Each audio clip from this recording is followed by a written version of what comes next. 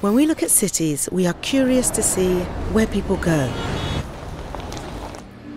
what they carry and where to.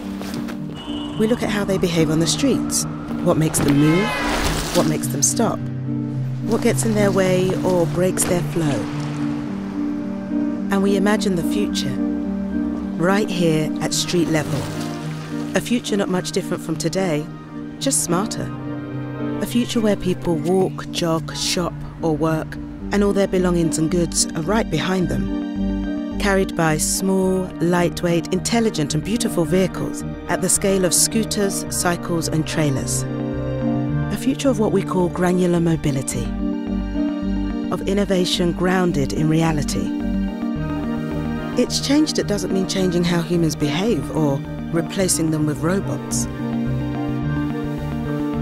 It's the advent of technology that liberates people to move more freely and to be more autonomous, so they can stop and have a conversation and do what they always do.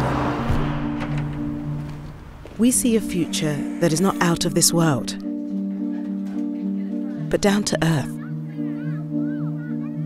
and not far from today.